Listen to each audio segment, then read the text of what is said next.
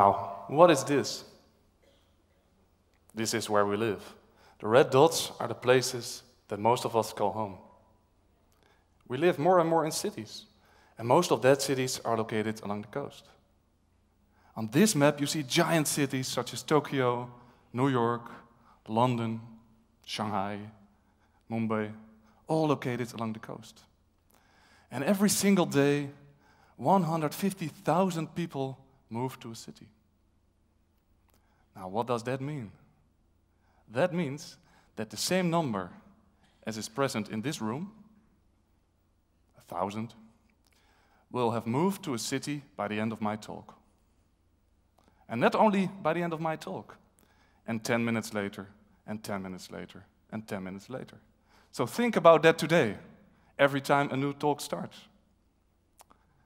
We're going to add everything up until the end of this century. What do we get?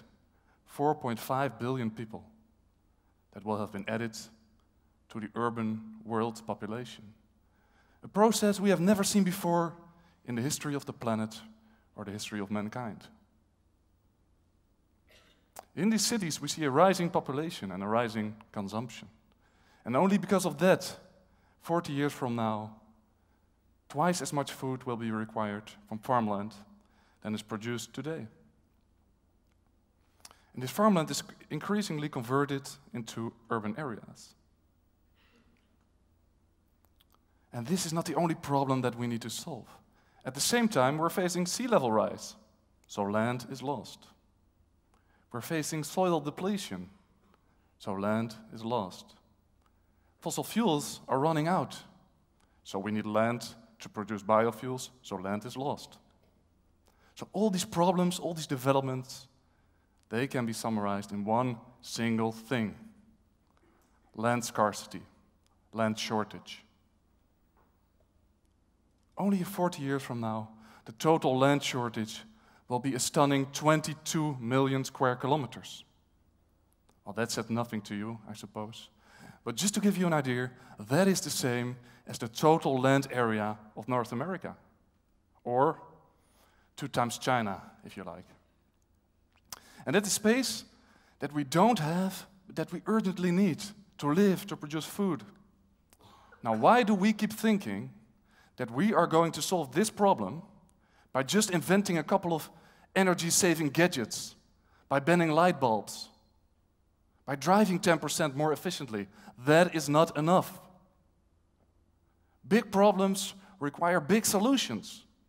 And the big problem that we need to solve is, where are we going to find that 22 million square kilometers? Where are we going to find it? Can we go to the desert? Well, no. Well, there is the space, but we do not have the water resources to make the desert productive. So it's not going to work. Can we go into space? Well, obviously, there is enough space there. And technology is progressing rapidly. But it's way too expensive to create 22 million square kilometers of living area there. So a much better option before going to the moon or going to Mars, we all would like to do that, but a much better option is to have a very good look at our own planet. Now, what do we see? Water covers around 70% of our planet. And here we can find the space we need. Now, the good news is the water is close to where we already live, the cities on the coast. Cities on the coast can expand on the water to create space. Now, we can build houses on the water to live, but we can also capture the waste nutrients and the CO2 of the land-based cities and use them in floating cities to produce food and energy through floating algae farms and floating fish farms. And by doing this, the floating cities do not only provide the space to live, but also the energy and the food that the urban population, the world population, needs. Now that, ladies and gentlemen, is the idea of a blue revolution, the next logical step in the development of humanity, to start living on the water in a sustainable way.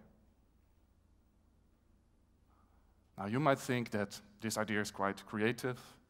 You might even think it's very innovative, but you might also think, well, this cannot be realized.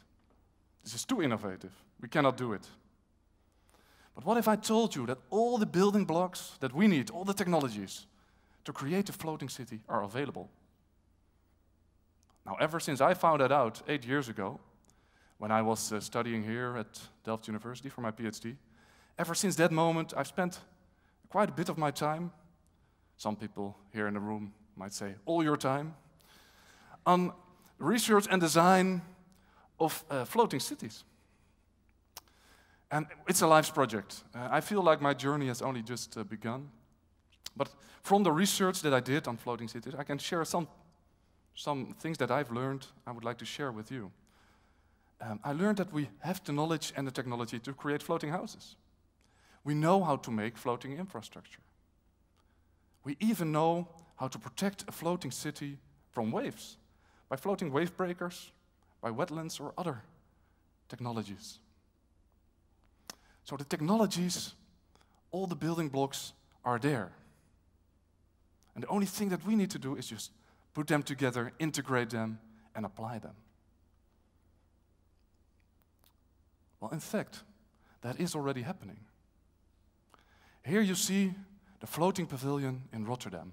It's used as an exhibition center and a conference center, and it's Rotterdam's first step to create a city on the water. And here you can see how we made such a building. This is the first day of the construction.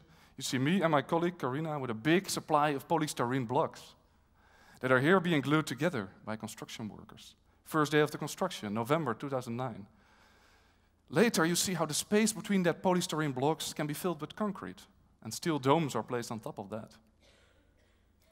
And in the end, the building, the steel domes, they are closed with inflatable cushions. And this is the final result.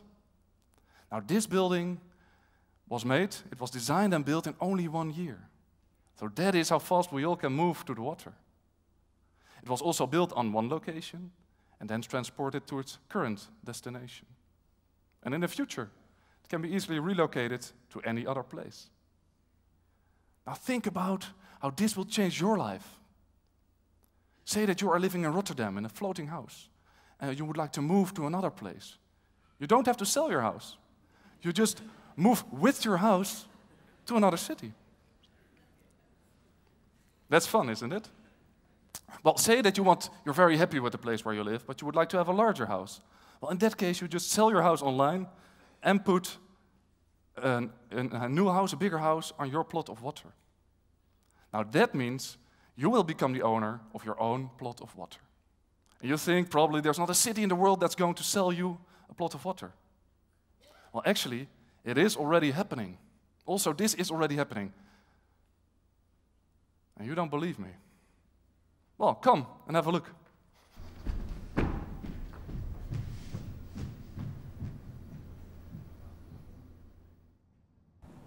And here we are in Delft, the Netherlands, where it's possible to become the owner of a plot of water.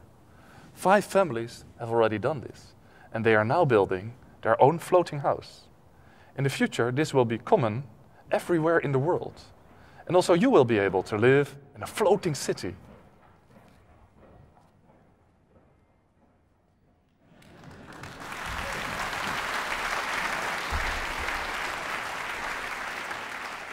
So now you see, floating cities are needed, they are possible, and they are happening.